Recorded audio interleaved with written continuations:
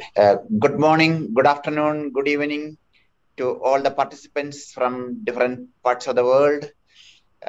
We are really excited to have this roundtable on urban air mobility, a first time a discussion happening in the country on this topic.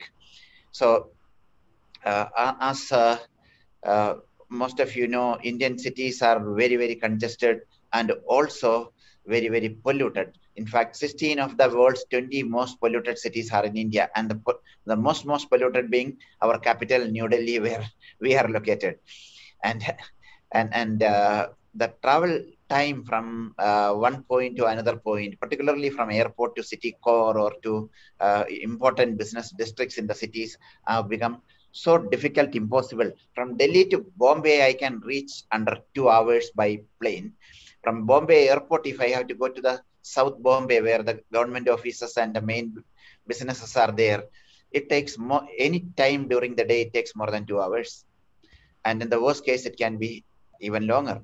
And the other area is some places called New Mumbai, which is on the other side of Bombay.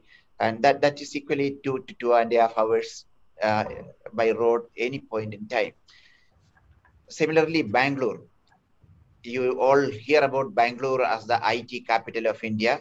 They are running the IT for the whole world, from large offices and call centers and IT parks. Thus, they are all quite far from the airport. Delhi to Bangalore flying time is 2.5 hours. But from Bangalore airport to the electronic city where many of our IT giants are there, it takes more than 2.5 hours. At times it can be 3 hours. It's that bad.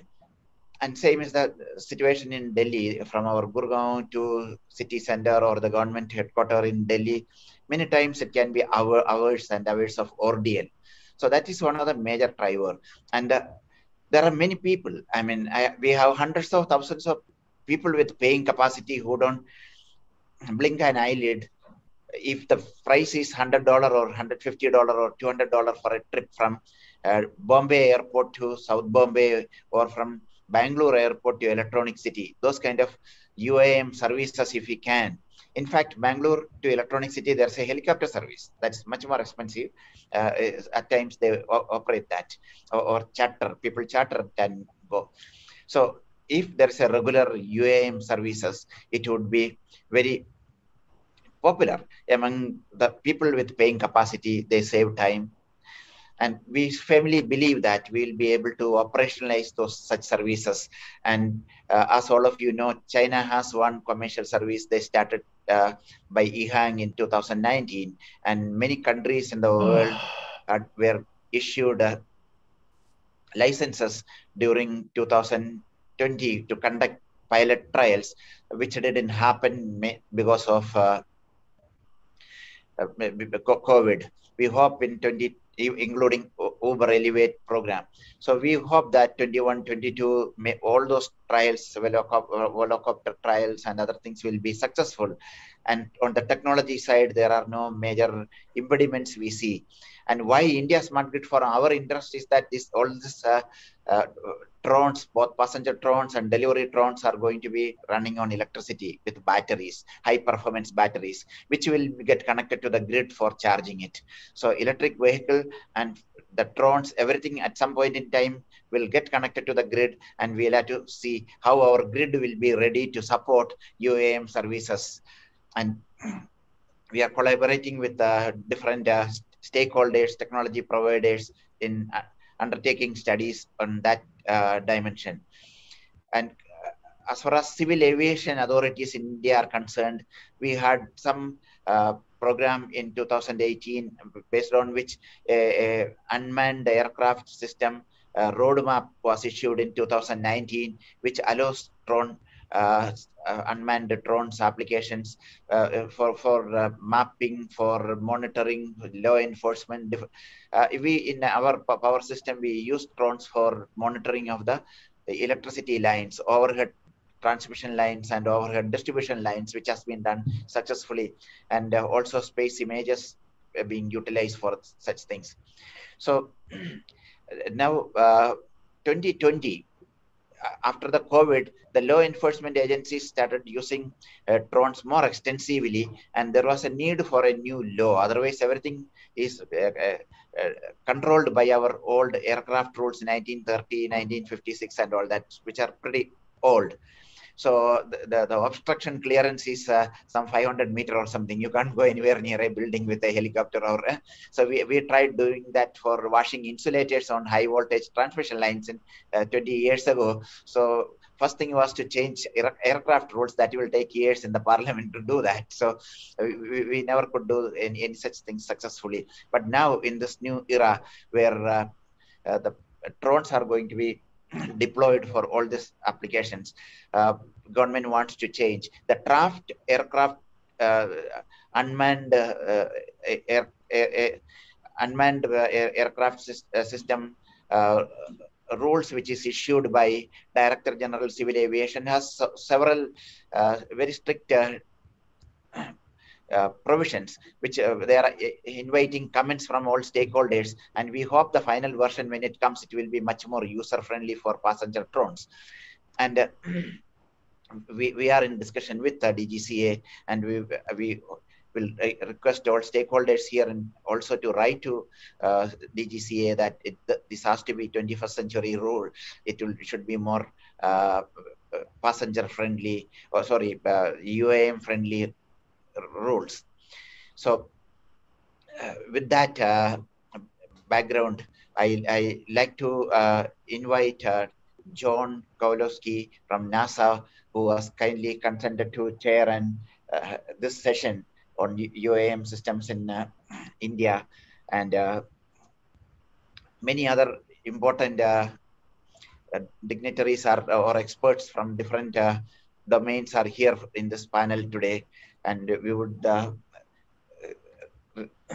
can I have their no, the slides, but yeah, just project the slides.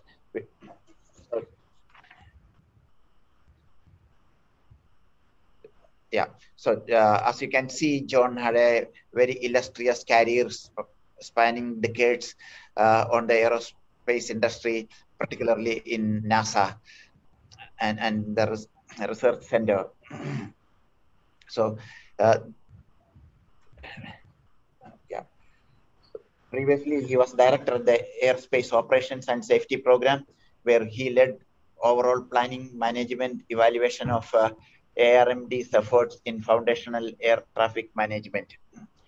So he began his NASA career at the Ames Research Center in 1989 as a technical lead and research manager for aerothermodynamics, addressing research and development challenges in hypersonic propulsion and thermal protection systems. He also served as a technical manager for aerospace programs at the Office of the Center Director at Ames Research Center, and has published more than 25 technical papers. So he has mechanical engineering degrees from MIT and also a doctorate from UC Berkeley. So we're very privileged to have you, John, and I welcome all other eminent speakers here. Christian Eschmann, who is the acting head of lab at German Aerospace Center. We have Shika, who is managing director of Bangalore Metropolitan Transport Corporation. We have Andrew Hadley from Eurocontrol. We have Kanika Tekriwal, who is one of the young entrepreneur and co-founder of JetSetGo. And we have Anil Chanlia, who is a passenger drone research enthusiast. We have Mr. Yakisi, an independent consultant from Turkey. Mr. Kanishka Aigwal from Amazon. Mr. Rohan Verma, Chief Executive Officer of MapMy India, and Sadish Jamagagnani from Reliance Jio, and Kaniga Kalra, an urban transport expert and acting director at the Institute of Urban Transport. And we have Gautam Raj from Nidhi Ayog. A warm welcome to all of you. And with this, I hand over to John. You could introduce each of the speakers as you called them out for speaking, but you could start with your presentation first. Good. Rajit, thank you so very much.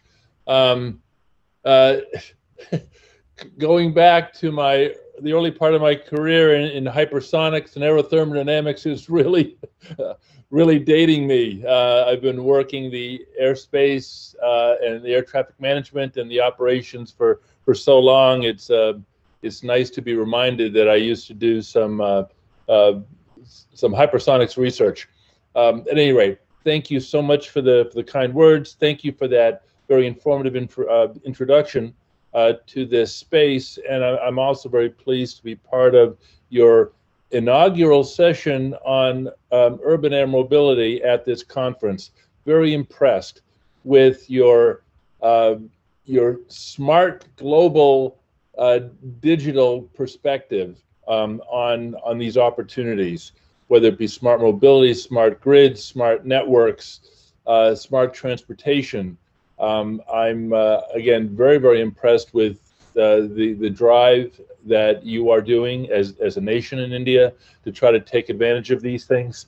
I did listen to a presentation that you and Bindeshwari provided this morning at another conference here in the United States, and very struck by the fact that you laid out a future, 2035 future for your country, where if I get this right, 2/3 of the buildings that will exist in 2035 have yet to be built. That opportunity that you have in order to bring this infrastructure future for advanced air mobility, for urban air mobility, is ripe and present. I mean, your ability to really move aggressively into the future over the next decade or two is tremendous, and I think this conference is an example of the way that you are viewing this. So again, thank you for the invite. On behalf of my colleague, Dr. Parimal Koparlikar, who I'll mention a few times here as kind of the originator of the UAS traffic management system, or UTM, I'm happy to talk about what we're doing here at NASA Aeronautics. You'll notice on this one cover chart, NASA's Advanced Air Mobility is the title for this talk.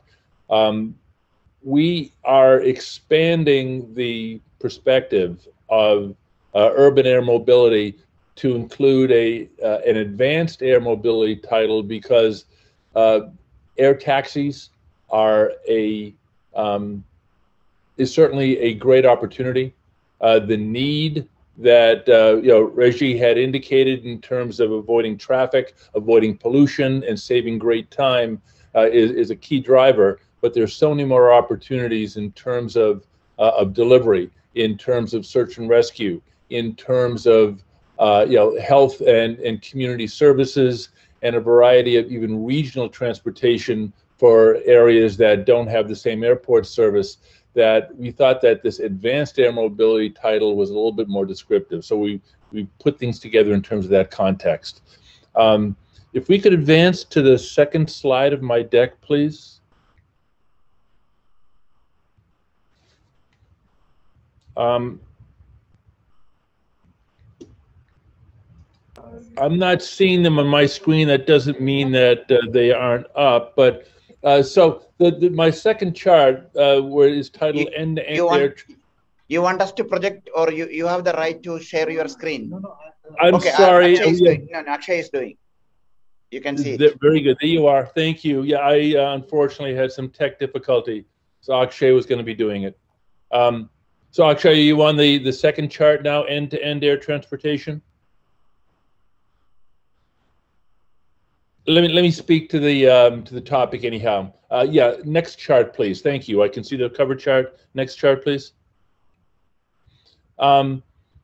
This chart is speaking your language. It is speaking exactly what Reggie was referring to, the fact that urban planning, transportation, multimodal interaction between air and ground is a huge opportunity that the urban air mobility, or the advanced air mobility challenge space, it can address very, very uniquely.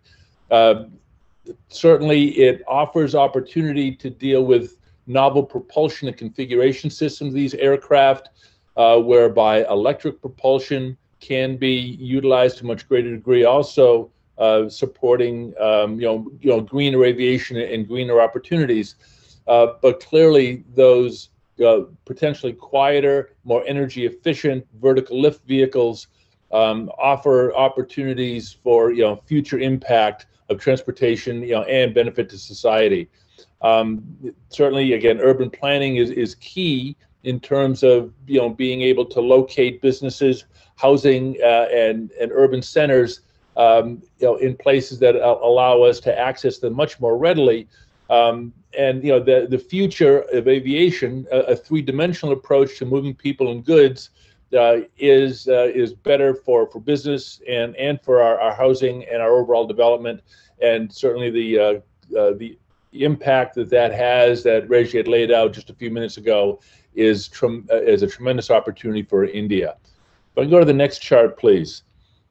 This next chart is what we refer to as an OV1, an operational view 1, whereby we identify that wide variety of opportunities that our view of advanced air mobility defines. I mean, certainly you can see the air taxi view, you can see the air ambulance and public service view, but we also believe that with these much more capable aircraft where 100, 200-mile range becomes possible with the right electric propulsion characteristics, allow for greater rural services and rural to urban engagement that again open up a tremendous safe and sustainable and affordable access to aviation that can transform local and intra-regional neighborhoods and communities.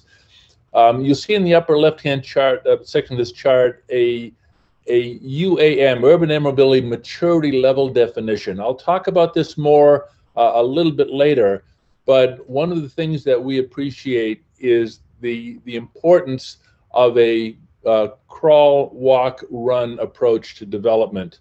There are a lot of key technology challenges, which I'll talk to over the next few minutes, that are important and needed in order to be able to access these capabilities. But what we want to be doing is finding ways in order to bring them to fruition in steps, allowing value to the community as they're brought forward, and allowing us to learn and grow in terms of those capabilities and the technology maturation. If you can go to the next chart, please. In order to do that, we have identified what we refer to as our NASA AAM mission priorities.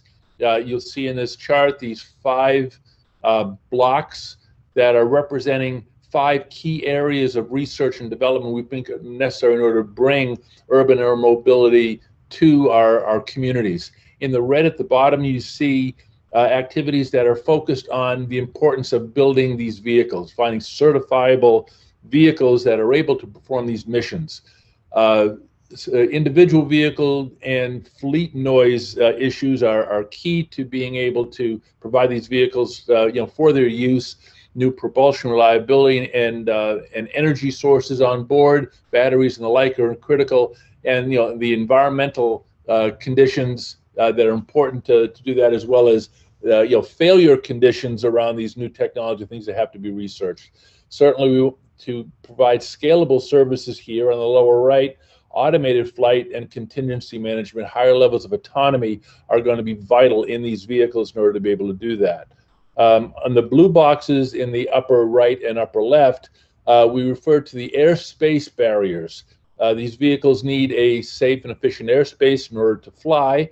You see XTM architectures on life. XTM is referring to extensions of Dr. Kopardikar's UTM concept, which he had developed largely for smalls in lower airspace, very low altitude, but we have the opportunity to extend that service-oriented architecture to higher altitudes that can enable these UAM and AAM missions.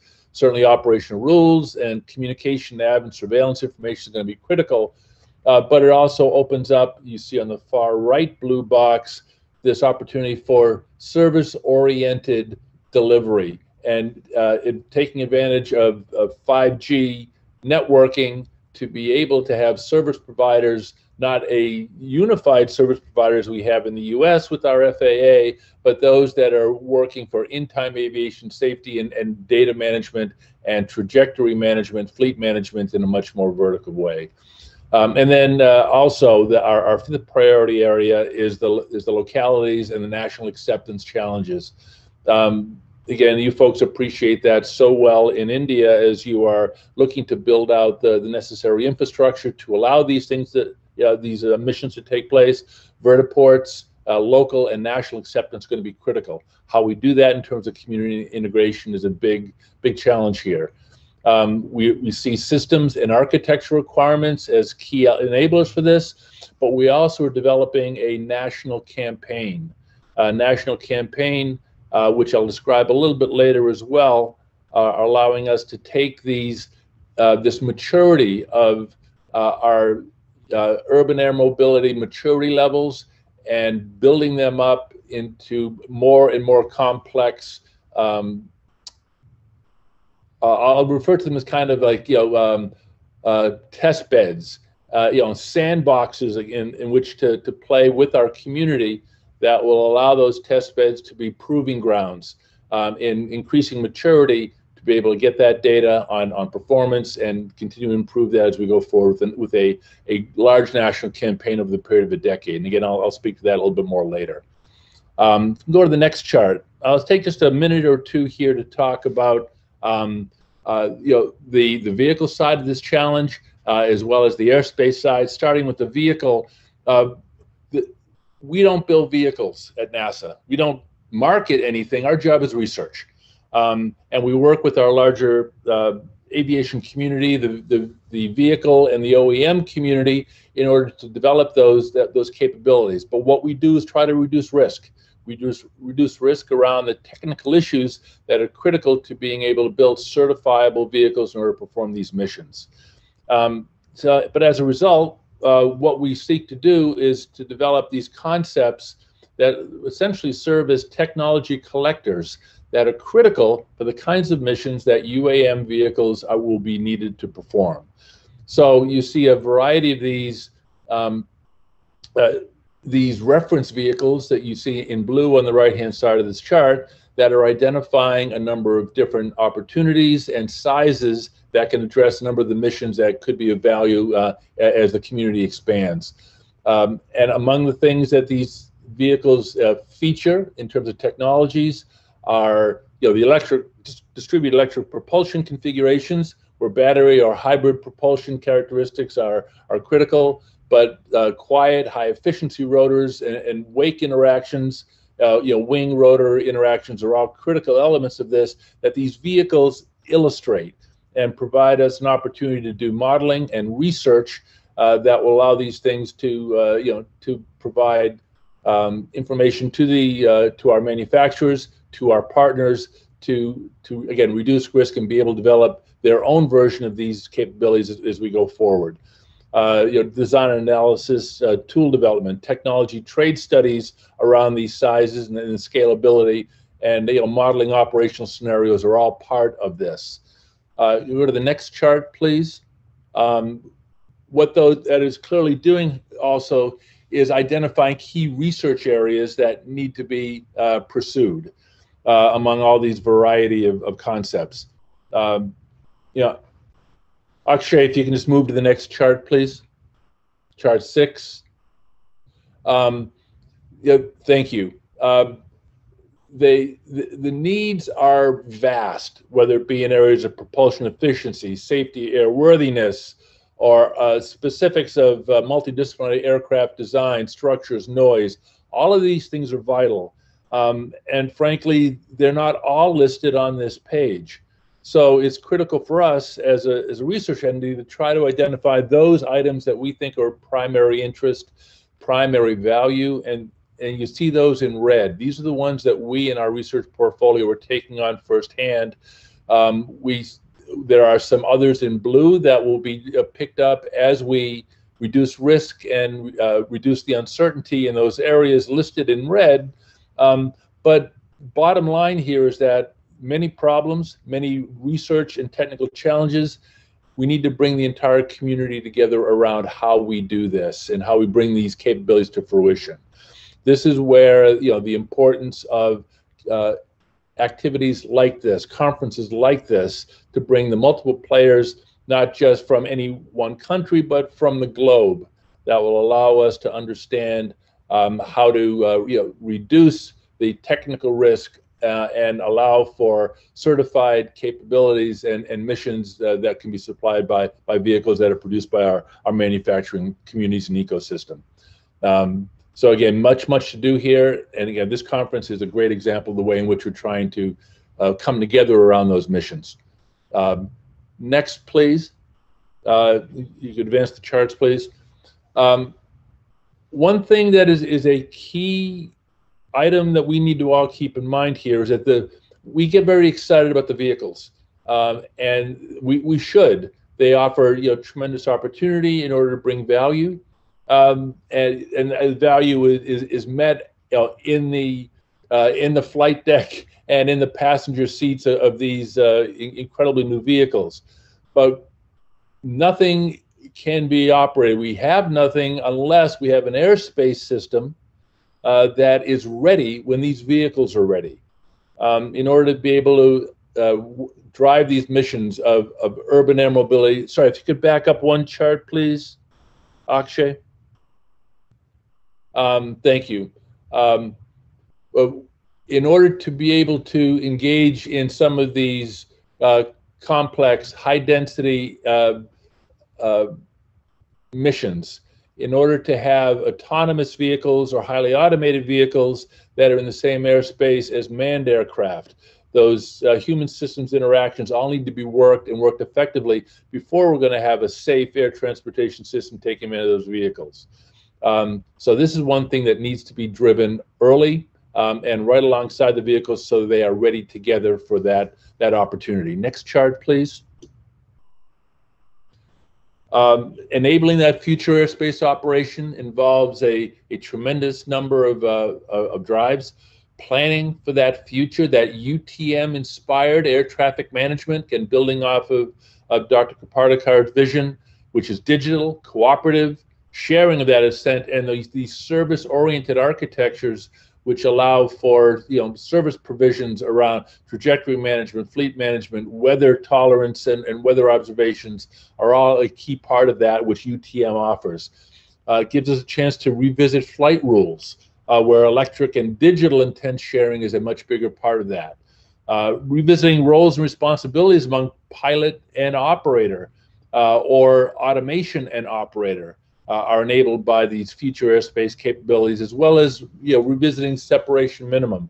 When we are not dealing with the more straightforward 3-degree glide slopes to arrivals and Mach 0.8 travel en route, as we are with our conventional aircraft, but we should be thinking very differently about how these new capabilities of these electric VTOL and vertical lift allows us to think about safety in terms of different separation minima, all part of an airspace challenge. Reducing weather-induced delays by, you know, proper management and weather sharing, getting societal benefit from that right engagement of local and regional operations in ways that allow that to be done safely. Disruption management around these digital services is going to be a key element, as well as that architecture that links automation, the roles and responsibility of human and machines, all needs to hang together. These are the critical elements of that, you know, that future airspace that are going to be essential to making this work. Go to the next chart, please, and I'll wrap up in just a couple minutes here. I don't want to shortchange our speakers. But I talked about our UAM maturity levels, or the UMLs. The NASA team in the Advanced Air Mobility mission have thought very carefully about how to get to these end states. Certainly, if you look at this chart and you look down at the bottom part of it, that mature state, our higher UMLs are 5 and 6, where we have highly automated or autonomous operations. We have high-density complex operations with highly integrated networks in and around cities, and it's ubiquitous. We want to get there. But how do we do that? We have to do this in a way that allows us to take stepwise improvements, enabling some capability that will then allow us to learn and grow. So UML 1, where we're looking at ability to provide some early certification testing and operational demonstrations in very risk-reduced, limited environments that allow us to learn what are those key safety challenges we have to address in order to go forward. UML 2, get into lower density and a little bit more complex commercial operations, not necessarily passenger carrying at early stages, with some level of decision support and automation, followed then by more medium complexity in UML 3 and medium density, higher complexity in UML 4. Being able to do that over what we're anticipating is probably this decade of the 2020s will allow us to make the case for the safety and the validity of these operations, where vehicles, airspace, and the community challenges come together around that solution. And sorry, if we go to the next chart, please. What we also appreciate, though, is that if we target that UML 1 through 4 change, where urban missions and passenger carrying vehicles and their operations are the key focus, that is the larger challenge. The bigger challenge that will unlock the economic benefit, but it will enable more rural, risk-reduced missions along the way. There's much that we can learn from operating in cargo-only configurations, or in more regional air transportation, lower density, higher safety margin areas that will, again, provide that value. So urban missions drive the key technical challenges. We flesh them out there, but be able to find rural missions that will allow us to manage those things very effectively. And then my last chart before I want to turn to our panel is the importance of what we refer to as the ecosystem and coordination. Again, reflective of this particular conference, of pulling together many folks within India, but also across the globe, to understand and develop a connected stakeholder community is critical to this. It's critical because it allows us to align on a common vision or a common set of missions that we find value in and we want to drive. It allows us to collaborate on research and plan transition paths so that things don't stagnate. They have that transition opportunity to provide value. We collectively identify and investigate these key hurdles and barriers that will allow us to unlock that. We develop system and architectural requirements, all of that supporting regulatory and standard development, and ultimately adopting a strategy for engaging the public, because it's the public that needs to see the value, that needs to accept that, and build the market and the opportunity here for providing that value back to all that we do. And again, to Reggie's point earlier, providing the ability to relieve some of our environmental challenges, our density challenges, and all that that are so critical here. And bottom line, we want to work collectively with this larger global ecosystem to accelerate the development of safe and scalable flight operations, bringing together this broad and diverse collection of people. So that's my last chart. I have one more. My get off the stage chart is just a vision of NASA looking out beyond the horizon. We know we need to do that with you all and with the global community. And I'm very pleased to have this chance just to give you a sense as to how we're going about doing that and elements of our time frame. So thank you very much for your interest. And what I would like to do at this point is turn it to our expert panel here for some remarks. Again, in terms of the AAM focus here, I think that so much of what Reggie said in laying out, establishes the need and the opportunity for our folks to talk about their interest in this area. But what I'm hoping this discussion over the next hour or so is going to reveal is some of the learnings from our, the global practices and regulations that we are all facing in our individual communities, reflections on the technical feasibility of the UAM in their vehicles in the airspace that may have applications in metro areas. What is that commercial viability as we each see it from our own communities in terms of moving passengers, that ultimate goal? Infrastructure requirements are going to be critical to that, environmental impacts of these vehicles, and overall safety measures. So let me again turn it to our community here and give them a chance to reflect on that and some of the things that are going on in their from their knothole. So let me start off with Christian. If you could, I believe you have some charts that you'd like to be speaking to, and taking 5 minutes or so to reflect would be great. So over to you, please. Thank you very much, John. Let me just see if you can see the charts. Actually not. Not yet. Keep trying. We'll be patient. Screen now. Not working.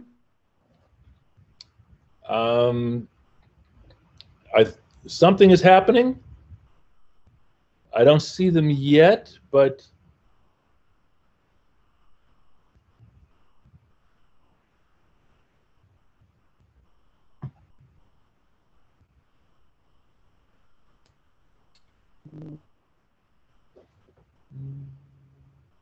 oh. John, can you still hear me? Christian, if you have difficulty, please mail it to us. We will project it. I think Akshay, do you have Christian's charts? It's I not think with us yet. Maybe earlier. You can mail it now. We will project it, and you can start speaking. Very good. If we can do that. Thrown out.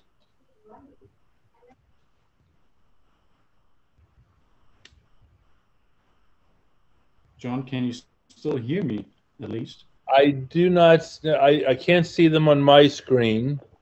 Are others seeing them? So if you would you just perhaps move to the next speaker and I just jump in afterwards? Once I handle the technical we issues. could do that. So, Christian, how about if we do that? Can we move to Andrew next, and then we'll come back to you once we. Okay, let's do that then. Andrew. Thank you. And again, if you can take just a moment to quick introduction, and then to your material, that would be great. Okay, so you hear me okay? Yes, I can. Okay, so my name is Andrew Haitley. I work at Eurocontrol, which is, I'll introduce in a moment, and I'm a senior researcher in UTM and UAM subjects in the Experimental Center, which is located on the southern edge of Paris in France. So I have some slides. I want to try to give an overview of the research position in Europe. So let's see if I can get this to come up. Do you see my slides? Yes. Okay. Do you still see my slides? Yes, I do. Right, okay, so just a quick overview. As John very nicely introduced the subject, there are really three big questions in urban air mobility. Economic, is there going to be some kind of business in all of this? Technical, can we build a vehicle? Are the comms good enough? Can we make a detect and avoid system? Social, that's kind of the crucial one, is under what conditions will society step into these vehicles, or will they be happy to have them flying over their heads? And one of the key outcomes of this social consideration in air traffic control, we refer to the target level of safety. And achieving the target level of safety requires many considerations to be met. One of them is operational. And the question is, How do we add these flights to an already busy airspace? And that's the interest of the organization I work for. And that's where I will focus this presentation. So just a quick overview of Europe for people who are less familiar. The European Union is an organization with 27 member states. So these are distinct countries, and each country is sovereign over its airspace. So there's no possibility to have European Union constructions. It's a national business about flying. But the European Union members follow certain common regulations and ways of working. And one of them is the separation of regulation and service provision, for example. The European Union has two agencies which are concerned with aviation. There's EASA, the European Union Aviation Safety Agency, which regulates things like vehicles, and it writes rules about how flying is done. And there's a thing called the CESAR Joint Undertaking, which is a collaborative public-private partnership for research. And this is a mixture between the European Union, industry, and Eurocontrol, the organization I work for.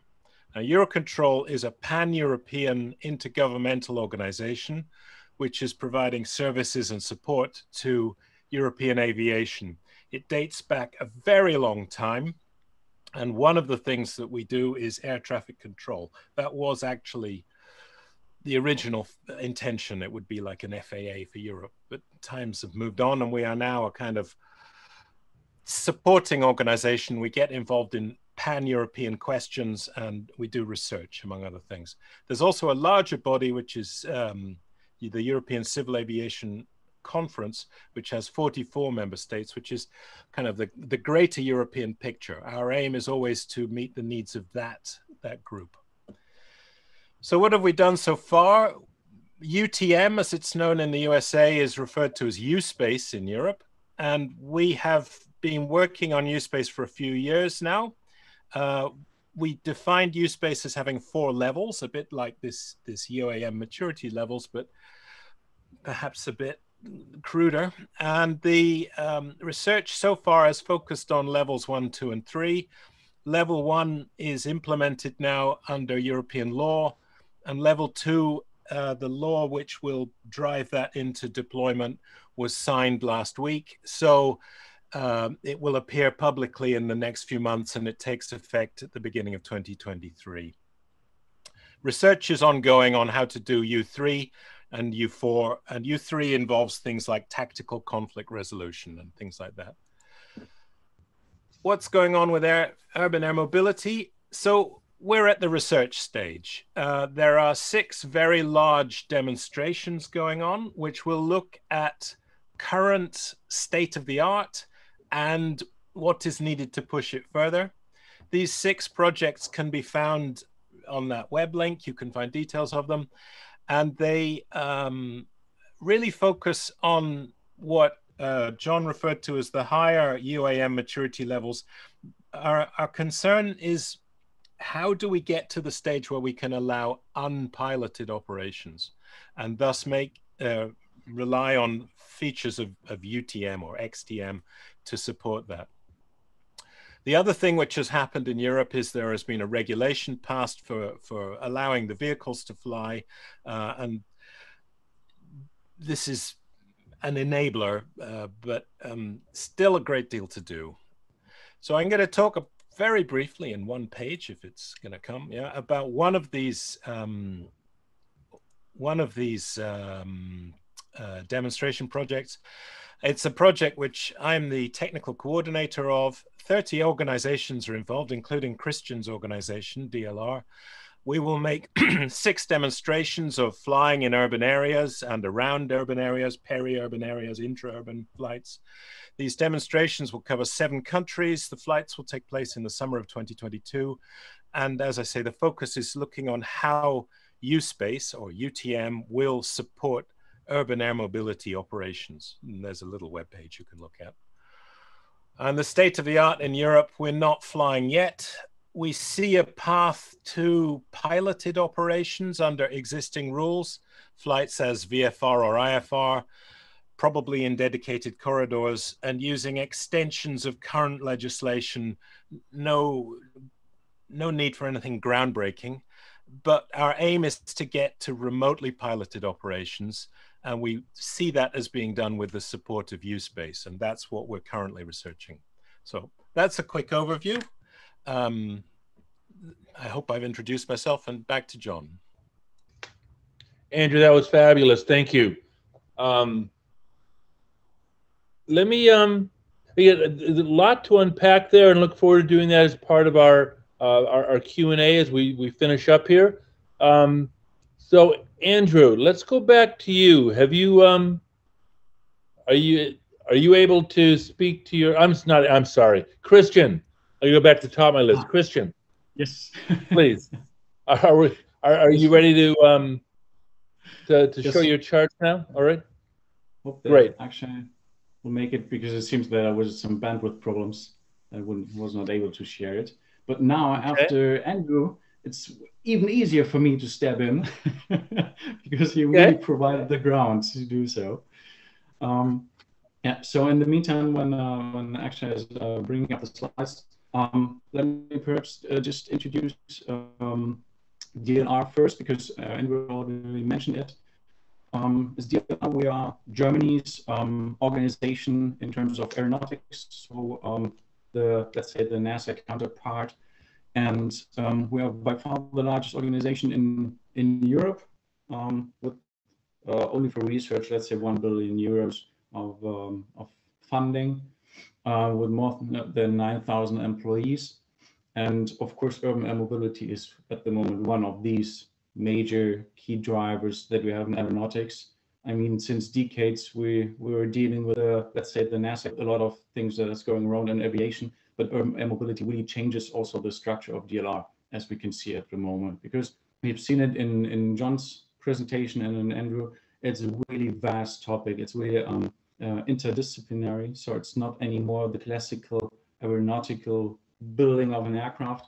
It is really something that is highly connected, a really complex system. And there we have seen that we even need our expertise from our space institutes, from our energy and transport research institutes. So really something that is an overall package. And UAM is really tackling us to the boundaries of what we want to do. And we've seen it today in the presentations before, that it is really something where we have a lot of things still to do, because we want to fly in urban environments, in really dense environments, in an airspace that is not here. So also at DLR, we have these main drivers as working on autonomy, working on a new airspace that has to be there and managed.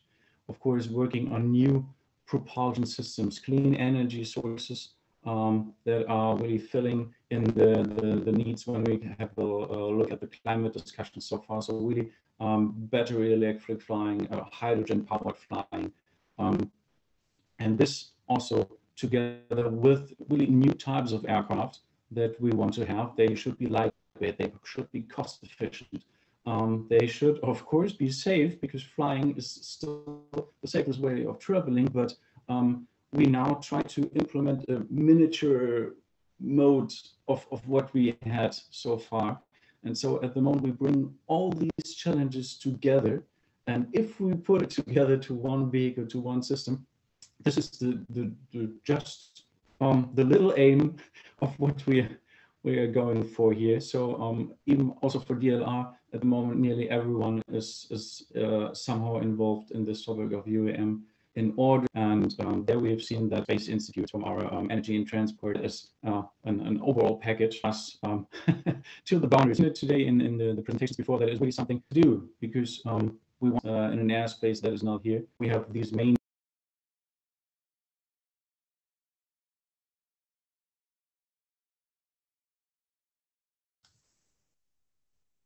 So back, just lost you for some seconds.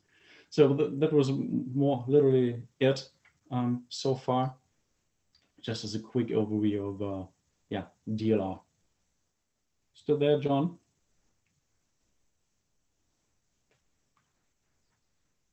I was on mute, trying to cut down my background noise. Forgive me. Yeah,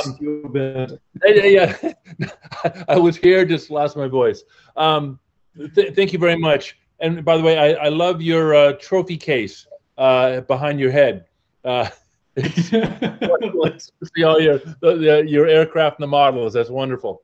So thank you. I have my hobby as my job now. Yeah, that's right. And it's nice when you can combine them, right? Yes. Great. Definitely. Okay. So thank you. Let's move on. Our next speaker, Kanika Terawal, if you're, are you available?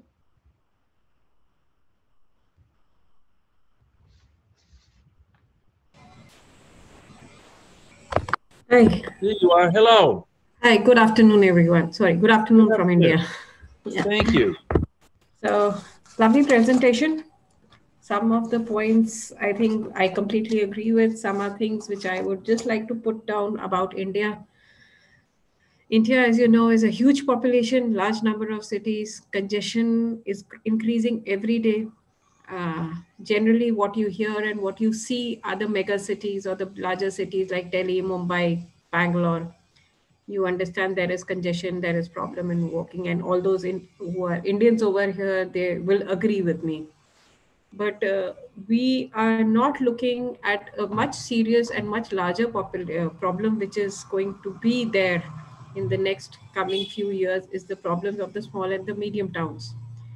The congestions are increasing at a much higher pace over there. Registrations of vehicle is happening at a very high pace. And the bigger issue over there is the infrastructure. These cities do not have the infrastructure to support that kind of increase in population and motorization. So these cities are going to face much larger challenges than the mega cities. UAM can provide the alternative as I see it today, working with these cities, because how it can provide, because where in the lack of infrastructure, it provides an alternative where you do not really need that kind of road space, etc. However, there are other challenges which are there in implementing UAM in these cities. One is there are no airports in these. If you want to tie up with real estate, you develop real estate, as Sir was saying, that we have not even seen half of the real estate which is going to be there in the next 10-15 years. But you please understand, these cities rely mostly on plotted housing or row development kind of housing with not very high rise buildings. So tying up with real estate, to create landing spaces, etc., or etc., is going to be a problem. In the overall sector, existing regulations is something which really do not support UAM at the moment in the country. So that is something which will need to be relooked at. Existing regulations or airspace regulations are only limited to aviation sector as such. So UAM is a completely new arena which will be introduced. There's going to be a greater reliance on IT, information technology, with the pilot-free vehicles or driverless vehicles which are going to be flying all around. So that is something which needs to be again redeveloped, because IT sector as such in the mobility field is very limited at the moment.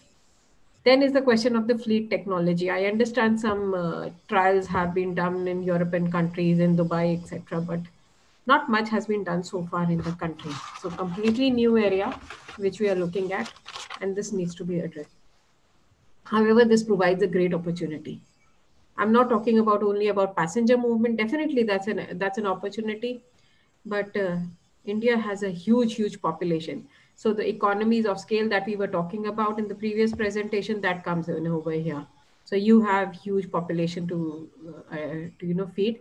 Second is, in India, travel distances are growing with new satellite towns coming up every here and there, connected to the main cities. That is one opportunity. This provides an opportunity, it opens up an area for majorly I see for the healthcare sector to start with, for the freight or the cargo sector, and thirdly, maybe the agriculture. because this can be very useful in promoting rural economy or giving rural connectivity, which is today even, or the hilly areas. India has a large hill area also. So providing connectivity in these areas could be a huge opportunity. But business, as Sir was saying in the previous presentation, India has a huge population. It provides a huge business opportunity. So that is not something I would really be worried about. But social, yes. I'm not sure, or we're not sure how the society is going to take, vehicles flowing over their buildings every few seconds, how they're going to take it.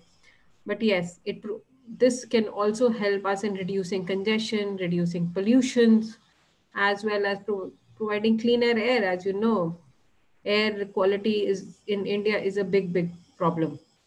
So what I really foresee is something, from the movie Back to the Future, with vehicles flying all around. But yes, I hope it is there. Very good, thank you. Yeah, all we need is the flux capacitor, right? Yeah, we'll get Doc Brown on that right away. Yes. Excellent. Yeah, Kanika, thank you very much. That was wonderful. I appreciate that perspective, particularly on the bringing the focus more clearly on some of the small and medium cities and the challenge they face there, which are just as significant. That's great. So I heard in the chat that we want to change the order of speakers a little bit because of another schedule issue that has to be addressed. So let me turn this now to Kautham Raj for his remarks. If you would please say a little bit more about your organization and offer your thoughts, please. Thank you so much, John, for excellent presentation and excellent coordination of the speakers. And there are very insightful speeches given by so many different stakeholders having very strong interest and exposure to urban air mobility. So I am part of an organization called as NITI Aayog, National Institution for Transforming India. I mean, transforming India would probably require urban air mobility also. So we are a policy think tank, which is chaired by the Prime Minister, and we work with all the ministries and the state governments in implementing, designing strategies and policies for the government of India. In addition to that, we are also we also chair the National Mission for Transformative Mobility and Battery Storage, which I'm part of. So the electric vehicle policies, electric vehicle schemes, the battery manufacturing scheme, all these are led and designed by NITI Aayog and implemented by ministries. So especially on electric mobility, we have taken a very prominent role, and because urban air mobility also comes under certain aspects of electric mobility. Of course, there are so many other components to it, like infrastructure, information technologies. But from electric mobility, batteries, from this aspect, so because we are leading the policy in that space, we are also very interested in what kind of applications would this sector, electric mobility sector, would take shape in the future. And urban air mobility, personally, I have been a huge fan of urban air mobility because I see a lot of promise, especially for India, with flat roofs and majority of structures yet to be built. And we are all the vision documents, Vision 2035, Vision 2040, are usually for the government of India and many states are usually designed and coordinated in NITI Aayog. So when we see those numbers, I always feel there's a huge scope for quantum jump in mobility. I feel urban air mobility is not only the future of mobility, it's the future of the way of life. The way we live and interact with the objects around us is going to dramatically change. And India has a tremendous opportunity, and I personally have a lot of hope for urban air mobility, especially in India. And there's a lot of whenever we talk about urban air mobility, even inside the government and outside the government, that has been, of course, the flying cars have some kind of a fantastical element to it, and people don't really believe that this is actually more close to reality than what people might expect. And there needs to be a lot of work to be done especially in developing countries like India to advocate that the technology is ready. And the challenges are more in the infrastructure and regulations and safety. but the technology is ready, and flying cars are not a science fiction anymore, and it's quite possible in the near to medium term. And I feel from my side, where I see as part of a small, very small part of influencing the policy in the country, the biggest challenge would be convincing the regulators, the policymakers, to believing that the technology is ready. That could be the number one challenge. And number two challenge is there's a notion, also second notion, that this is only for the technology for the rich. There's also such a notion which exists, and when I have made presentations on urban air mobility to different quarters, there has been this is a technology for the rich, and a lot of numbers and different agencies do say that even though initially the uptake might come from a certain segment of the society, over a long term, urban air mobility definitely has the potential to support all segments of society. So we strongly believe that. And number three, the ability of a developing country to actually take part in this transformative mobility, because we are the Niti Aayog has the national mission for transformative mobility. It's the same logic for electric vehicles. We don't have legacy infrastructure baggage that other countries have. Both in the mobility front, our car ownership is a fraction of global car ownership. So in that way, we strongly believe in the movement towards connected, electric, and shared mobility, which India is going to promote. And urban air mobility is going to be extremely key. And another key aspect which people don't bring into conversation is the amount of money India is going to spend in building flyovers and roads. India is going to build a huge billions and billions of dollars to accommodate the expected rise in car ownership. And at least if urban air mobility takes off in a great way, there's a huge potential for Indian government to save billions and billions of dollars in infrastructure like roads, which you have to build every year, especially in countries like India. You have to, with rains and monsoons, we are building roads again and again. But when we have a series of virtual roads, because it's just virtual and it's all information technology, the maintenance cost of these infrastructure, the virtual infrastructure, are going to be dramatically lower than flyovers and bridges.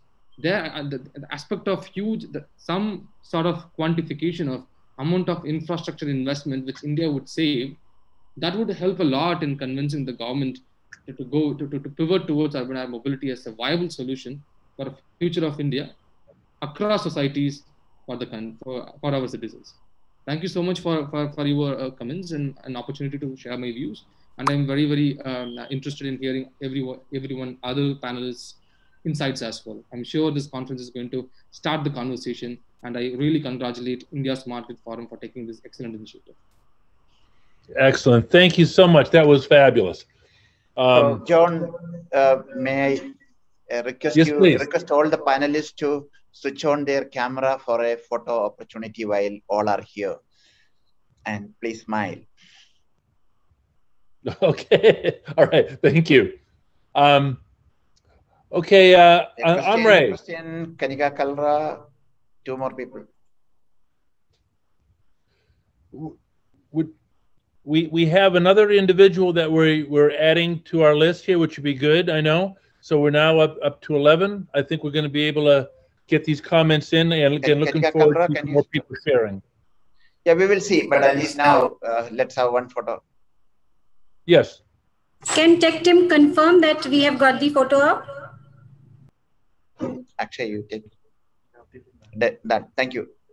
Over to you. Okay. Back to you, John. Great. Thank you. All right. So I'm Ray. Yes, sir. Would you please introduce yourself and provide your thoughts, please? Sure thing. Thank you, John. Let me share the screen. Can you see my screen now? Yes, I can. Yes, very good then. Well, my name is Emre Yazıcı, and I'm from Turkey. And I'm an aeronautical engineer with about 30 years background in aeronautics. And I have spent most of my time in Turkish Aerospace Industries, TAI, you may know. And when I left TAI in 2014, I was the head of helicopter programs there. And since 2017, I'm actually, it goes way back, but since 2017, I'm very much involved in unmanned systems and urban air mobility subjects. And I am promoting large cargo drones because I believe it's the right step to make the flying taxis, flying cars a reality. As I told you, I believe the urban air mobility is the next big thing. Currently, there are over 200 tangible projects going on. So I agree with the other speakers that existing technological challenges are very small or will eventually be eliminated. So technology is here. But the effectiveness of urban air mobility and similar systems require a huge volume. People are talking about 10 times the civil helicopter market. That's very big. So in order to sustain the future of urban air mobility, we need practicable operational concepts, as the other speakers have emphasized. So operational concepts are constrained by cost, safety, environmental sensitivities, social impacts, as well as technical bottlenecks. So I'm going to here to discuss the pros and cons of existing operational concepts. The challenges in urban air mobility have a lot of phases. We can think it like an iceberg. At the top part of the iceberg, there are technical challenges that we are talking about a lot. Battery density, autonomy, air vehicle configuration, things like that.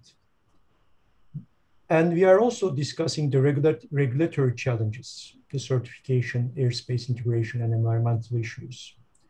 But some of these discussions go underwater. And there is a huge infrastructure challenge in front of us. Landing sites in urban planning, qualified personnel, this is very important. Continued airworthiness, charging means, navigation aids, such things are requiring a lot of attention. So, and at the bottom side of the iceberg, there is a big social acceptance challenge. Of course, cost per messenger mile is an issue, but noise levels, visual pollution, and safety, of course, are top issues here. We are talking about a never heard before market size. It's too big. At the left-hand side, you see the changing forecasts about urban air mobility market volume from 2016 to this year. And at top, there is an automotive market volume. And at the bottom, there is a helicopter market volume graph. And you have to note that the graph is logarithmic. So current civil helicopter market volume is actually around $10–12 billion a year. And we are talking about $1 trillion or more and down to $200 billion or so for the urban air mobility market.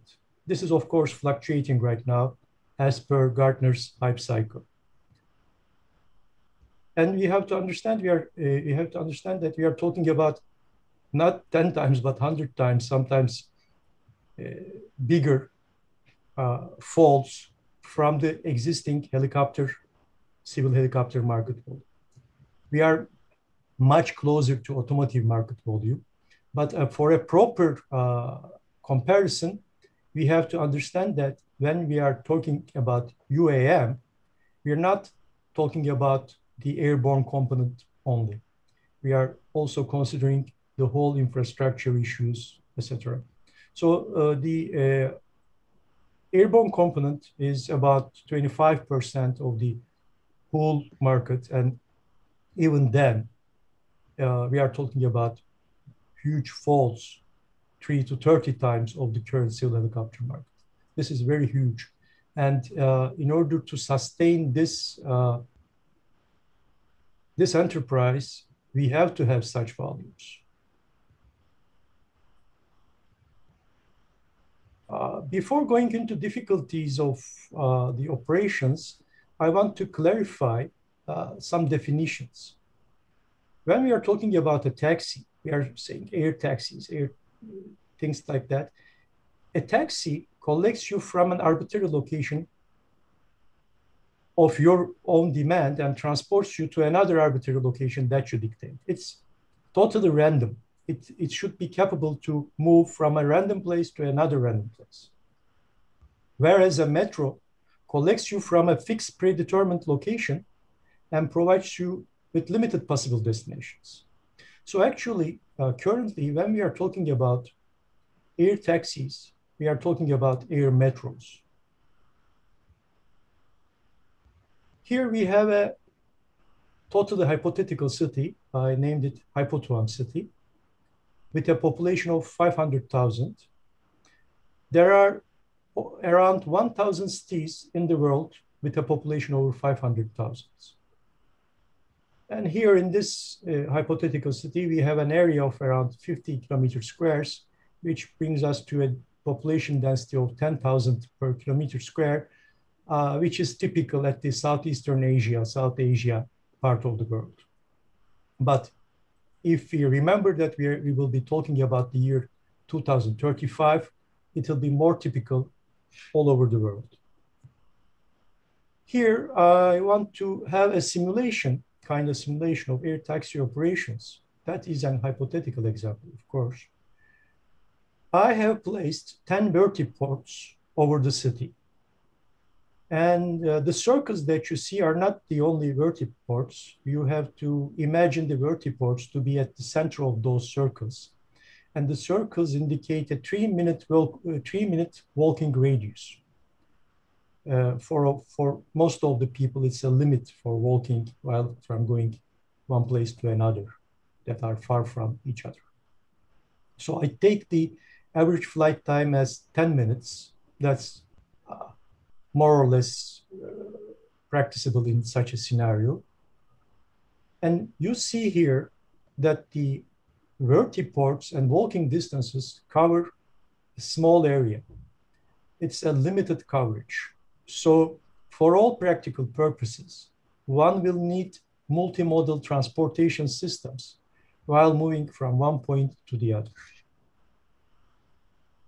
And if a taxi or a fleet of taxis, which are forecasted to be 50 or 100 for such a city, according to current estimates, let's say, if you're traveling in a taxi, or taxis are operating in such a city, and there will be 45 network connections among these 10 vertiports.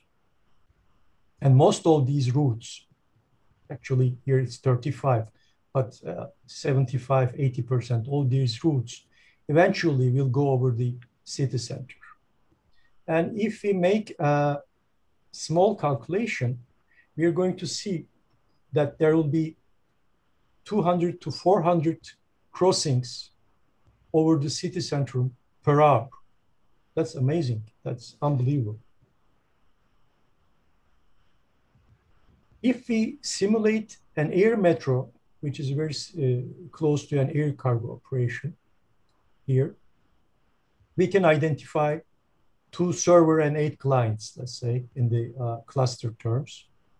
And the servers will very probably be located at airport, seaport locations where stuff comes in, go out, and people, of course. In this scenario, we will be transporting passengers and cargo as well. So the locations of the servers, the red dots, are typical for regional logistic hubs. And if we simulate a cluster structure here, we're going to see much less routes connecting each other. Actually, there are only 18 connections in this example. And out of these 18 routes, only 6 go over the central. So this brings us 100 to 200 flights or crossings per hour over the city center. It's still too much, but much less than an air taxi operation. And this is not something small. In such a scenario, over a 10-hour day, you can hold 2,000 tons of cargo or 20,000 people. And these numbers are a bit too much for a city of this size. This means that we may operate much less number of vehicles in a city of this size and still achieve something valuable. If we start summarizing what we have said up to now, we can say that air taxis most likely will operate at lower load factors. Load factor is how many person you are carrying in one flight. The ratio of persons you are carrying to ratio of to your capacity, actually. Because there will be too much dead returns, it's very likely that load factors will be lower. It requires a complicated air traffic management scheme because there will be a lot of flights all over the city all the time. And when people are flying in such vehicles, I personally would like to fly in a piloted vehicle. And autonomous or remotely piloted systems will take time to be digested, let's say. And finally, passenger transport is sensitive to mishaps. Actually, in early 70s, there was an air taxi, practical an air metro service in New York, which in 1977 abruptly stopped due to a crash in the city. And there were fatalities there. So when flying people, any mishap may be detrimental. That's very important. On the other hand, while air metro operations share the autonomy and mishap sensitivity issues with the air taxis, they will probably have better load factors because they are operating between fixed points and they will require much less infrastructure compared to air taxis. And their load on air traffic management is less than that of air taxis. When we move to air cargo operations, when I'm talking about air...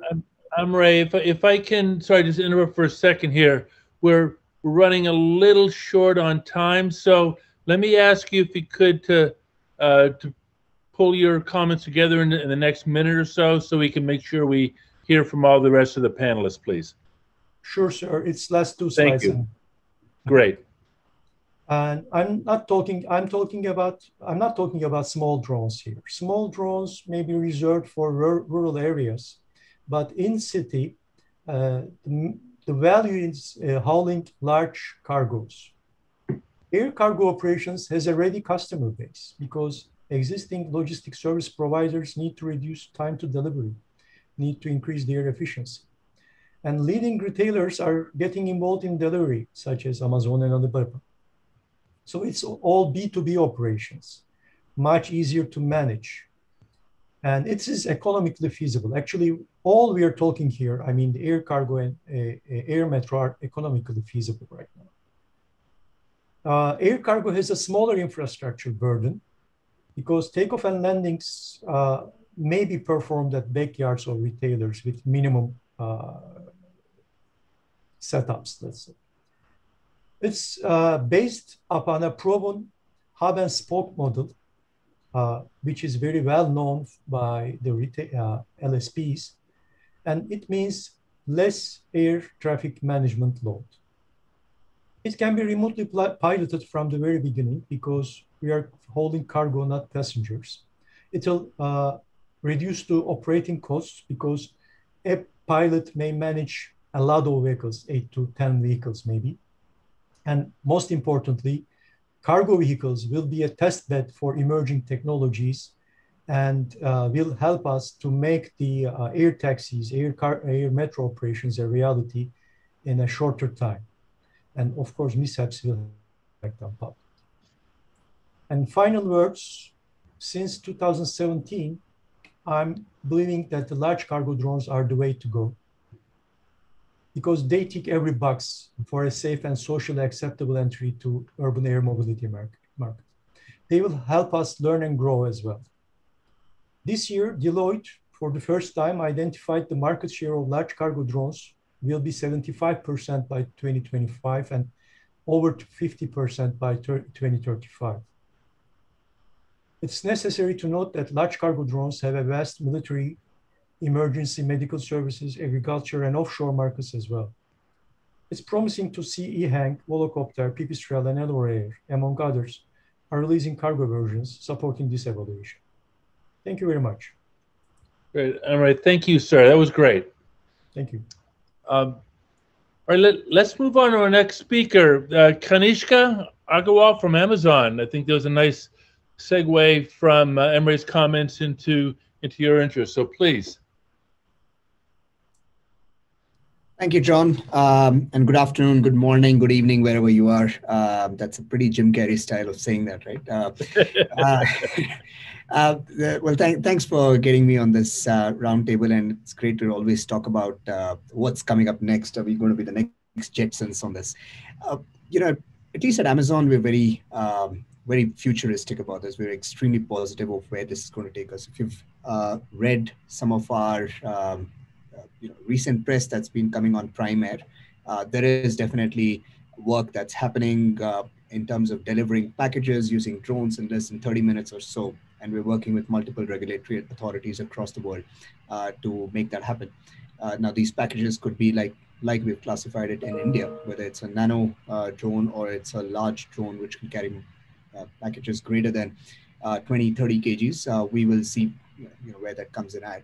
But essentially what we are focused on is on two aspects, and the entire urban air mobility, which has also been referenced with the DGCA document and on the unmanned aircraft systems draft that was put out in 2020, really calls out two specific things, right? Which is the beyond visuals side and the one that is at visual side. But I think we're most interested on what is beyond visual takeoff and landing, and so the entire VTOL or BVTOL that we're talking about, because that's key on everything that the previous panelists have indicated. So the congestion that it causes on the air networks, the need for regulators, need for air traffic controllers or drone traffic controllers, as you may call, that may need to be set up at various nodal agencies. So you could have DTLs that are set up at state level or at sometimes even at pin code levels or a group of pin code levels that will require to monitor the movement of these drones. At least the policy in India is very clear that unless you don't have or unless you have a code that actually allows you or enables or activates the drone to fly, it's not going to take off. So it will follow a pre-set path, which has been already pre-decided. So think of it just like you have your regular air traffic controller where a preset path is given out. The pilot literally goes through that and lands on, any deviation of that is immediately reported out. Is the same way that this will happen here, which will hopefully start bringing in the problem statements of congestion. Well, there will be congestion still, but at least the problem statements of are they crashing into each other or are they interfering in other civilian airspace, that will go away. What we are looking at is, and this becomes a larger technology problem, which is how can I start deploying efficient algorithms and network optimization technologies that can help solve some of this. Think of it, the various nodes that were shown by the previous panelists. If you've got say 60 nodes to cover in a particular city, or about 60 part 3, 60 part 4 kind of nodes that will start coming up once you get into a larger geographical area, which could be the country, then that becomes a severe optimization problem, which typically, through regular machine learning or regular network optimization is extremely difficult to achieve. And we're seeing that some of these could be large-scale research problems that hopefully someday quantum will solve. So we are focusing on some of these areas. How do we progress that further? The second that was mentioned was, how do you have these being accepted by the general public, both in terms of cargo as well as passenger way of actually flying? I think what we're also seeing, cargo acceptance is much higher because obviously there's no human life really involved. But as you start getting in passengers flying onto these drones, the more safe they start becoming, the more regulations that we have, you will hopefully get to a point where these become like unmanned taxis. Look at what some of the other biggies are doing. So whether it is Velociraptor, if that's Velociraptor, Velocicopter, one of those organizations that's actually putting out a lot of drone. Yeah. So they're trying to put out a lot of drone-based taxis. Uber has actually put out a plan for 2023 for drone taxis to come out. So there's quite a bit of exciting work that's happening there. Key will be all of the environmental pressures that they will be under, right? So how do you keep the noise low? How do you keep it within the 45 dB limit? How do you make sure that it continues to be very ambient across the civilian airspace and not infringe upon regular movement that may occur? How do you make sure that the number of people that are actually traveling in have a landing site to come into in various locations? I mean, think of really congested places like Manhattan, right?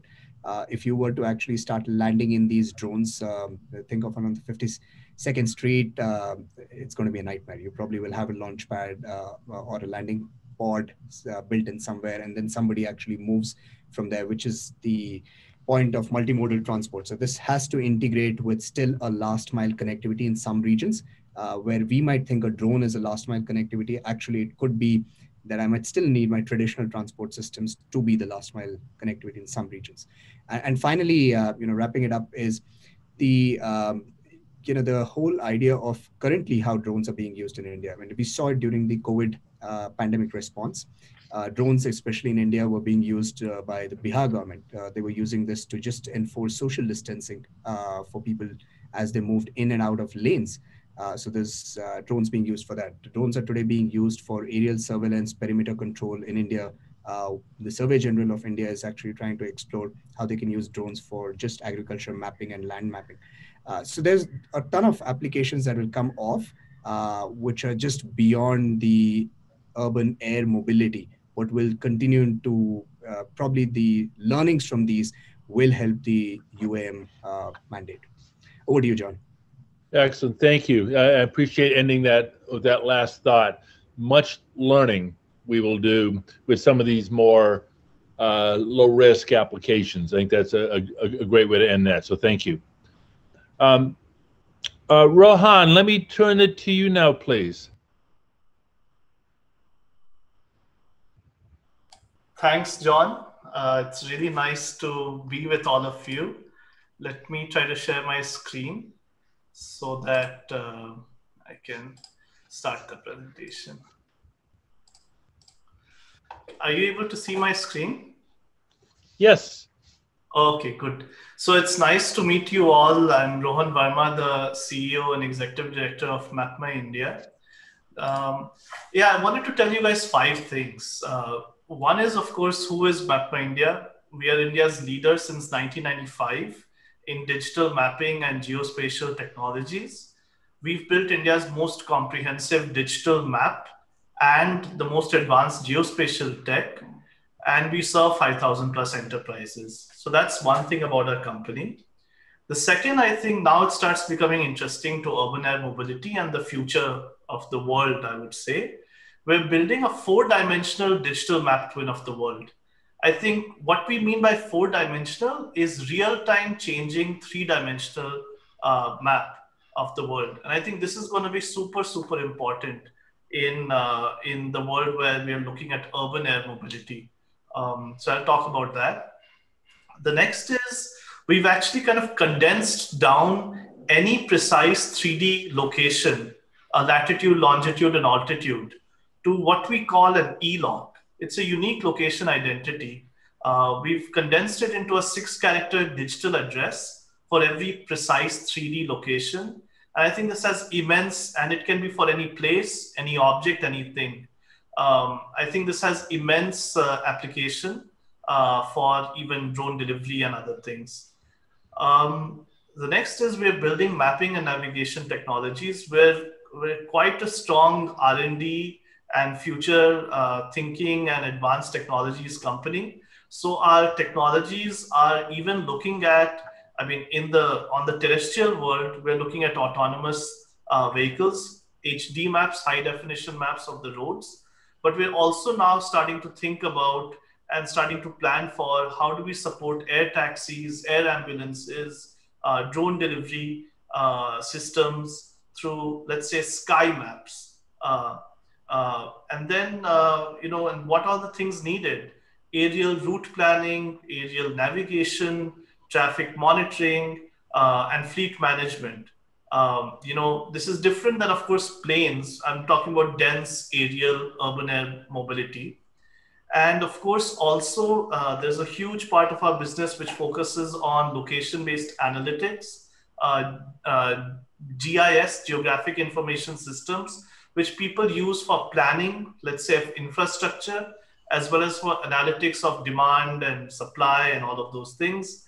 So, our mapping and navigation analytics and AI technologies are used to enable, or can be used to enable, urban air infrastructure planning and location-based analytics.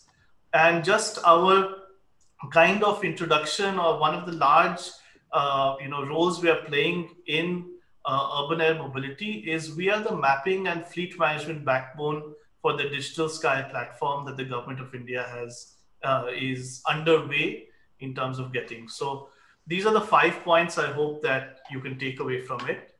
From 1995, we've built the entire country's GIS vector map database, as well as geodemographics at a hyperlocal level to give you context or demographics about any part.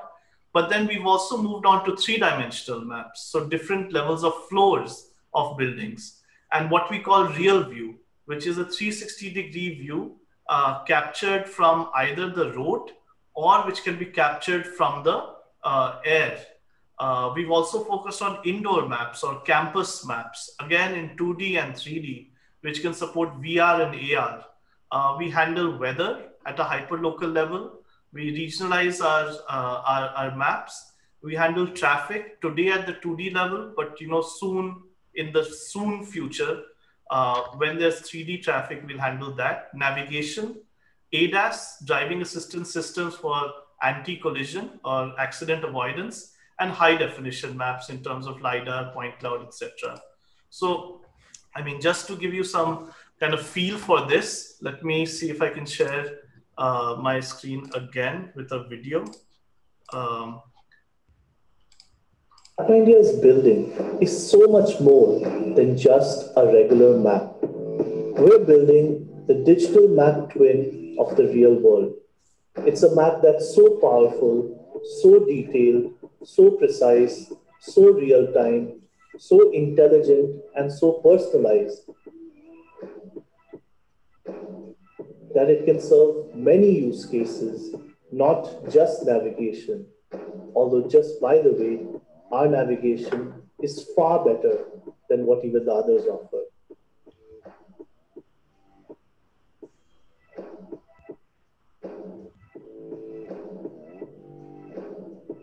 Over the last 25 years, MapMy India has built from the ground up and far before any other international provider, India's most detailed, accurate, comprehensive, feature-rich, and continuously updated maps that cover an unparalleled 3 crore places, including house numbers and buildings across cities, 1.5 crore points of interest across 300 categories of interest, be it shopping or utilities or emergency services, etc. as well as all 7 lakh plus villages across India and 99% of India's road network. That's about 66 lakh kilometers.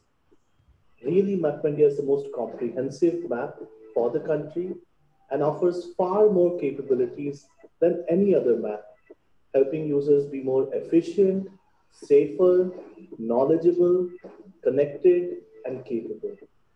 MapMindia moved. So that might give you some idea about this digital map twin. Good. Basically, so Rohan, sorry to interrupt. I want to make sure that we have time to get through our last 4 speakers here, and we're running a bit short. This is fascinating, but can I ask you to touch upon the highlights of your next few charts here, so we can make sure we get time for our last 4 speakers? Very short then. Like I said, thank you. Handle advanced mapping from the terrestrial point of view, even from the drone point of view, and even indoor. End-to-end aerial survey to mapping, so that the output is a 3D enabled GIS map. Like I said, this ELOC is very interesting. It's a 6-character code digital address. I won't go into the video, but it should give you some clue about how drone delivery at a floor, in an apartment, in a tower, in a society can happen, because we actually know the 3D coordinate as well as the routes that can be used to go there. This is our 3D city platform, MGIS, which can be used for urban air infrastructure and location-based analytics. This is what Digital Sky is using. This is not a non-zoomed in view, but you can zoom in to exact levels, and you can use it for all sorts of analytics and planning, etc. These are the LiDAR and other things. I won't go into that. And yeah, I think I'd like to kind of close on that, but these are the 5 points. I hope people can take that away. And we're really looking forward to kind of accelerating the future of urban air mobility in India.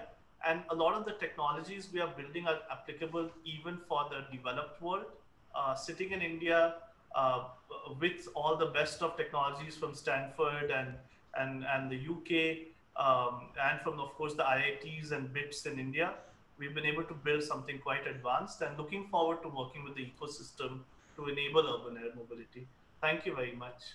Good, Rohan. That was tremendous. I had no idea you had this kind of capability. Your 4D digital mapping, the security elements of the locations, and the inclusion of weather, something I find very interesting and particularly applicable as we're looking at this urban air mobility markets. That was great. Thank you. So I think we want to go now to Ms. Shika. We had skipped over her early in the agenda. She's still, John, she's still stuck in some meeting, government meeting. So we can move to Kanika Tekriwal. Very good. All right. So I guess Satish is our next speaker. Is that right? No, he's also not there. Please invite Kanika Tekriwal. Very good. Thank you. Kanika, if you could, please. Thank you. Hi, thank you for this. Thank you. Just to tell you very briefly as to what we do and what JetSetGo is about. We're primarily a private jet and helicopter operator who aspires to be a eVTOL operator in India in the cities of Bangalore and Bombay. From 2018 onwards, we've been carrying out various tests in collaboration with 3 major OEMs based across the world. And what we primarily did was we deployed helicopters to enable intracity connectivity across the cities of Bombay and Bangalore by the name of Sky Shuttle.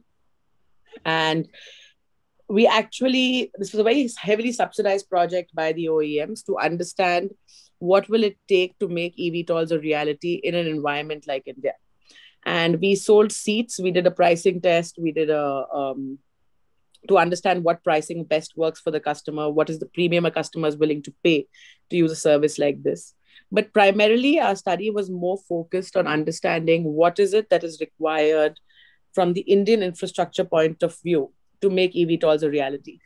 Because the harsh reality right now as we speak is that in the current Indian environment, for a helicopter to take off and land for a 20-minute flight, there are 18 government departments involved and 46 different government permissions involved.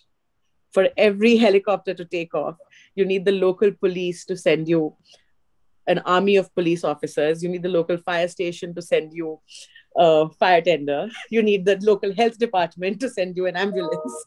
And it takes almost, I mean, putting it lightly, between 24 to 48 hours to enable a 20-minute helicopter flight.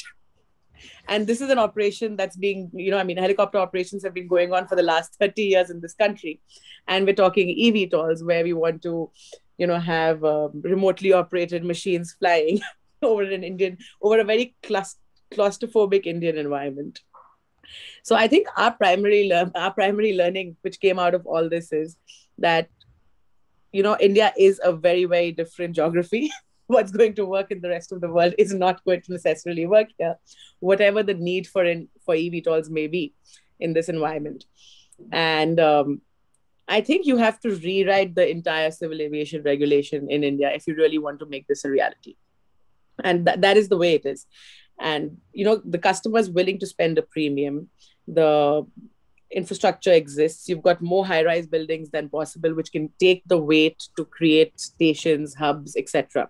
But what doesn't exist is the simple infrastructure of what happens if something goes wrong.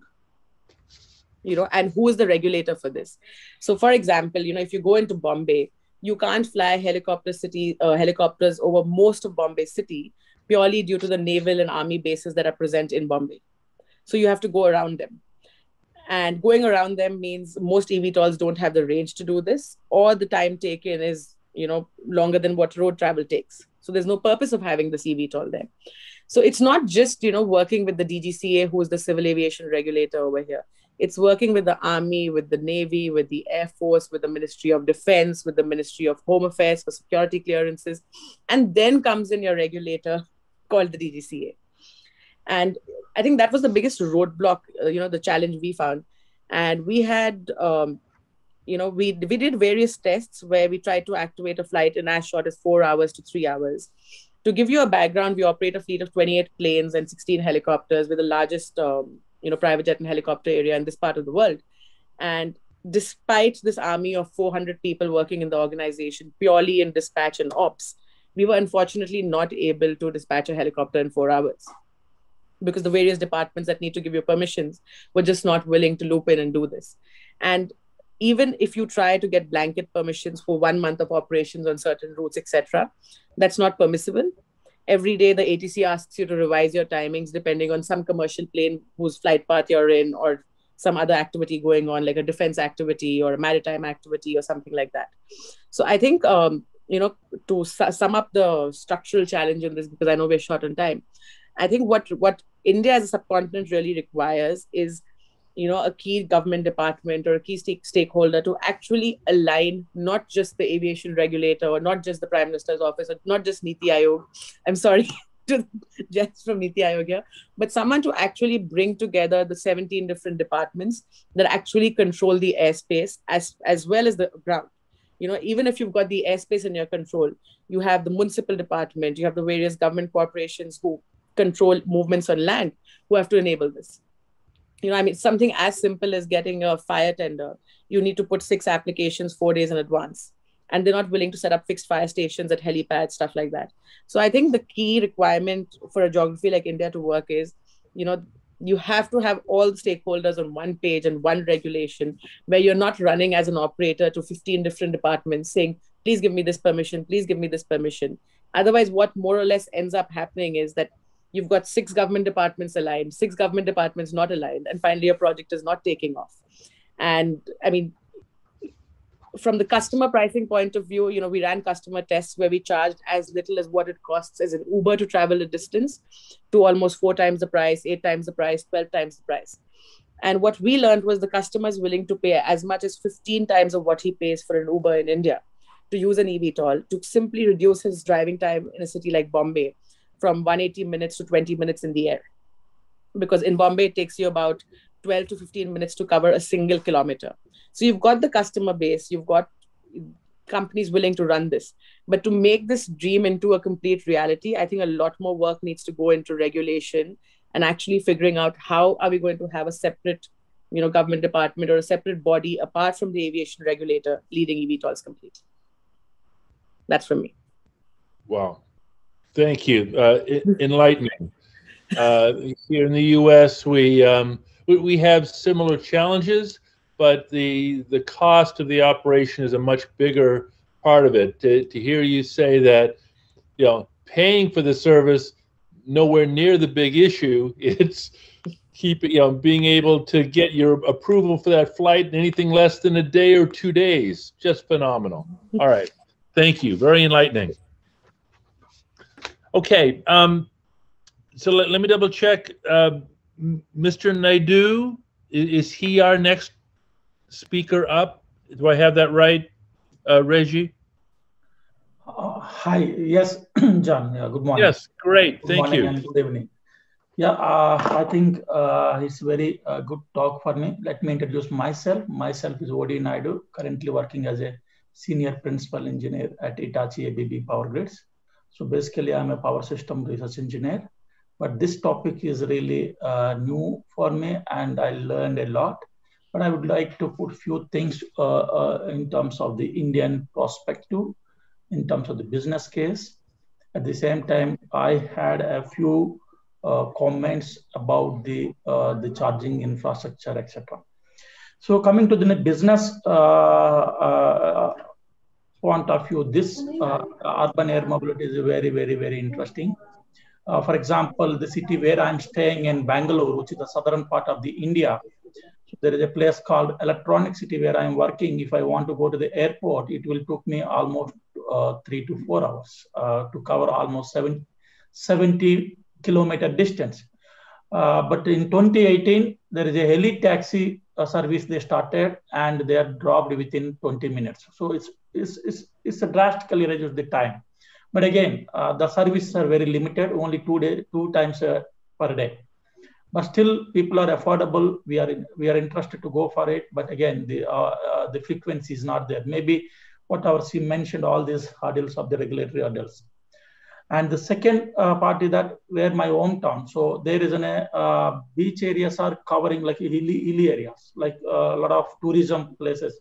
Hilly tourism is really, really one of the key business which can drive this urban air mobility. Because certain parts of the India, there are very attractive places, but there is no proper transportation, either train or maybe a bus. Even I saw certain places where we cannot even go for the two-wheeler, but the people can carry the people, like so the humans can carry the old people, etc., to reach the certain temples, etc. So where this kind of this kind of mobility is really, really useful.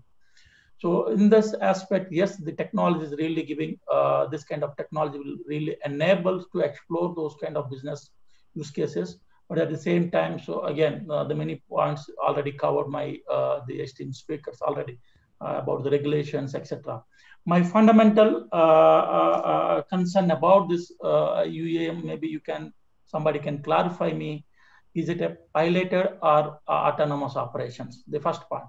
And also we are claiming that this will reduce the pollution aspect, but at the same time, I have a concern about what about the noises introduced by this, and also if you go for an electrical propulsion, then how do you go for the charging? Is the grid is enable such kind of facilities today?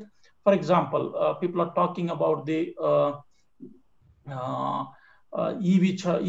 e-mobility and all. So again, where to charge? Like so many that kind of technology available. For example, in Hitachi ABB Power Grids, we had a flash charging, where the bus can charge within 15 seconds, and when the passengers are boarding down and up, during that time it will charge at the bus stop itself. So such kind of technology maybe could be useful for this kind of.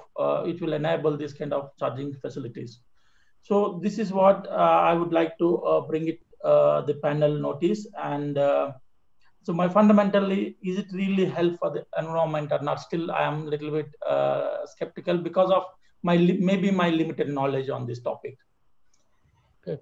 All in all, yes, this is a really, thank you so much for giving an opportunity to understand this topic. But I'm seeing in terms of the grid perspective, again, we need to be change the grid course. Suppose if we can introduce the flash charging, then again, the regulator has to be agree upon that. And also way to charge, can we go for the wireless charging? Some technologies is developing in that aspect. So these are the aspects need to be studied even much more cleaner for, especially in the aspect of grid management, power grid management. Yeah, thank you so much, John, for your opportunity. No, and thanks for those remarks. The issue associated with the greenness of these electric VTOL is going to depend upon just how green the grid is, because that's where they're getting their power. Very good point. Plus the importance of having distribution of grid charging sites in all this infrastructure, the landing pads, the vertiports. It's not an insignificant amount of energy that has to be transferred quickly and safely. All those things are vital to making go of this economically, safely, and affordably. So thank you. Very, very good points. Okay, let me, so thank you. I think, maybe help me if I get this right. I want to get back to Kanika Tekrawal. Is she one of our last speakers now? Is that correct? No, Anil. No? Anil Chandlia. I'm sorry. Anil. Okay, so Anil, I'm sorry. Sorry, trying to follow the chat. My apologies. So Anil, if you could please provide some. I think you may be our last speaker for this panel. So you look forward to your remarks and take us home. Thank you, John, and thanks everybody for giving us this opportunity to come and speak on this platform. So we, PDRL Passenger Drone Research Private Limited, we started this company with the vision to create more time to live for the people. We understand people in different cities of India, and they have to spend at least 3 to 4 hours every day for commutation. And out of their active hours, they are spending a lot of time, 3 to 4 hours in just commutation, which they don't want to spend. And how can we reduce that? And we understand that this problem will be there because of 3 primary reasons. One is continuously economy is going to increase. That will increase the number of vehicles. Second, population will increase. Again, that will increase the traffic. Third, existing cities cannot be modified drastically. Therefore, we need this kind of solution. And the same thought, we developed the prototype of eVTOL a couple of years back only. We developed the prototype, and then we were taking that prototype to various investors and then thinking about multiple aspects of getting investment and all those things, and overall scenario perspective. However, we face certain challenge. As Mr. Andrew and other rightly speak, I think it's not about the challenge of technology. It's about the challenge of acceptance by the regulatory body, right? Even today, companies like Volocopter, they're flying their machine from last 9 years. And as a company, as an entity, how many years they are going to fly their machine without, having any revenue model and knowing that at what time they're going to generate money out of it, right? So it is necessary for government and rest of the body to really come together and try to address the challenges of this particular industry. Because if some companies is there in business without any revenue model for a decade, how long they are going to be there? One day they will start shutting down, and all the people who are talking here about the future, about the benefits, advantage, may not be there, because if there are no people to put money to develop the machines or vehicles, certainly then nothing will take off, right? I understand government is really working hard, primarily in India. Like we have a department, DGCA, Department General of Civil Aviation. They came up with a first draft of CAR, Civil Aviation Requirement for drones in 2018. And now it's 2021. and still we are finding a lot of challenges to fly remotely piloted aircraft machine. That's the drone, the in line of sight. And now we are due for the beyond visual line of sight trials. And this effort is being made from last 1.5 years. So if it is going to take years and years just for trials and for getting things actual operational, certainly it will have a bad commercial impact on companies who are trying to stand and contribute into this particular area. So government is trying hard. Like there's a regulation called NPNT, which is fantastic regulation, which gives, or as a guideline, it will be giving all online permission for drones to fly. So even no paperwork will be there. It will be really on online system. So that kind of things are coming up, but certainly we expect more speed so that all the people who are trying to stand in this industry can leverage that thing and they can serve the community. That's all from my side. Great, Anil. Thank you very much. All right, I think we have now completed our list of speakers. Let me apologize as I was trying to make sure I didn't miss anybody, and I'm afraid I got some of you out of order, but thank you for your patience. And it was a tremendous set of speakers. Reggie, over to you, please. Thank you very much, John, for conducting this session very meticulously, and very differing views on technology, regulation, economic or willingness to pay. All this we have touched upon. So, well, young lady is already disheartened by the long delays in getting approval. So I am still optimistic we'll be able to do that. We'll be able to do that maybe next 2 to 3 years. So this current government which we have, particularly our Honorable Prime Minister, he is a very tech-savvy person. Anything new, he personally intervene and get things done. So parallelly, in another hall, we are talking about a district cooling system. So big air conditioning system. Instead of every building having a air conditioning system or every room having a room air conditioner, in a centralized place, we make chilled water and supply that to different buildings through insulated pipe. And this is a new thing which is it has been there from 1930s, but not much been used. Sometime in the 2000s to early 2000s, Dubai started doing that, and many other countries, many companies came. So cooling as a service. So first time, we have only one project in the whole of India, one DCS plant, which is in Gujarat. When Mr. Modi was Chief Minister, they created a city called the Gift City, Gujarat International Fine Tech City. So that's the only place where we have a district cooling system. So we now want to do it in all the smart cities and other places. And we have recommended the new parliament which we are constructing. I told you after 100 years we are building a new parliament. They are considering it actively. ISGF wrote to a PM office. And in my letter, this is also another one is should be a UAM friendly complex where ministers and members of parliament landing in Delhi airport, they should be able to straight away take a passenger drone and reach the parliament rather than creating trouble on the road for common people with their security and convoy. So that is again, within 15 days, I got a reply back from PMO saying that we are seriously considering it. And on the DCS part, they already started consultation with some agencies in Dubai. And on the UAM, after this workshop, we will prepare a report. We will submit that to Nidhi Aayog. Through Nidhi Aayog, we will put up to put up that to PMO, so the Prime Minister Office. Similarly, in Kerala, while we've been talking for a year to conduct a feasibility study for Bombay and Bangalore, where better business case is there, and it is one state, at least the multi-state approvals are not required. Still, the defense and navy and all that, that's going to be a major problem.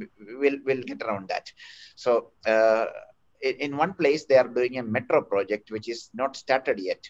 So Cochin Airport, that's in the state of Kerala, to a northern city to up to Thrissur, and that's in kilometers. That's all under 100 kilometers, 60-70 kilometers. In between another industrial city, Alway. If you try from all that 100 kilometers, you don't know where one town ends and one starts. But they're trying to do a metro there, and there are already a public opinion that if you do metro, the already congested traffic will be affected for next 3-4 years. People will not be able to move around. The entire place will be a big construction ground. So I spoke to them about introducing UAM. So they are very keen on that. So they would like to know and look at the billions of dollars they need to spend on metro versus introducing a UAM service. Those who come, a large number of people come from abroad to those who work in Kerala, expatriates. They land in Kochi. From Dubai to Kochi, they take less than 3 hours. From there, going another 100 kilometers takes equal amount of time driving. So many of them have paying capacity, like Kanika has mentioned. So the Bangalore, Bombay, and this Cochin, Thrissur routes, we would like to, each of those places, there is a clear business case, compelling business case. And we would like to take up that study. That's why we will look forward to collaboration with NASA, your institute, and NARI, Parimal's Institute, etc. So, and other experts who are here. As a next step, what we intend to do is to prepare a report, and we will send it to all the panelists for your comment. My colleagues will take a week to put together some takeaway points, key takeaway points, and send it for your comments, and we'll submit that to main. And also we will share, I believe my colleagues have already shared the draft DGCA order, that's unmanned air system rules, which is draft. We have to comment, everybody has to comment so that it is UAM friendly. So we are also preparing our own comments. So these are the takeaways from our side. Would like to hear from you the closing remarks, John. Yeah, no, so thank you, Rishi. You are muted. Excuse me. Oh, sorry. Yeah. No, I think I'm here. Okay. Listening to your first comments about the differing opinions here, and I agree. There are, I was hearing positions that were offering different levels of optimism regarding the opportunities here. However, I think when you look at the things that our speakers are bringing up in common, the regulatory challenges, the noise and emissions opportunities, the displacement of infrastructure from ground to air in terms of the opportunity to decongest, plus the research gaps in terms of vehicles and airspace operations that are not only being understood and addressed here in India, but are also reflective of the work that we've taken on in our own country here in the US, also in Eurocontrol and in DLR with our earliest speakers. I think there's a tremendous opportunity here to leverage global learning to float all boats, I think, in a very effective manner as we look towards autonomous capabilities for scalability and affordability across all of these challenge spaces. So I was very, very impressed with the understanding that the set of panelists that you pulled together for this roundtable have, and their insights and the willingness and opportunity here in India to be a test bed for a number of these capabilities, to learn and to allow us to build better and safer and more efficient systems around the globe. It was just tremendous, and really appreciate all the insights of everyone that offered their thoughts. So thank you for allowing me to listen in and to offer some of my remarks. But I think I got the better end of this deal. I'm taking a lot of insights away from you all in terms of how you're managing this, and looking forward to making difference in your future. So thank you very, very much. This is great. Sorry, sir. I think you are on mute now. Thank you very much, and thank you for keeping awake. It's going to be 3 a.m. for you in Washington, D.C., and all our other panelists from different places, and look forward to having you all in person in Delhi next year. But before that, we will have a couple of more workshops. Maybe we will do it virtually, and I'll try to bring in the key decision makers from the different government agencies in India and get this going on fast track soon. Thank you to everybody, and good day, good night. Thank you all. Bye now. Bye. Thank you. Bye-bye.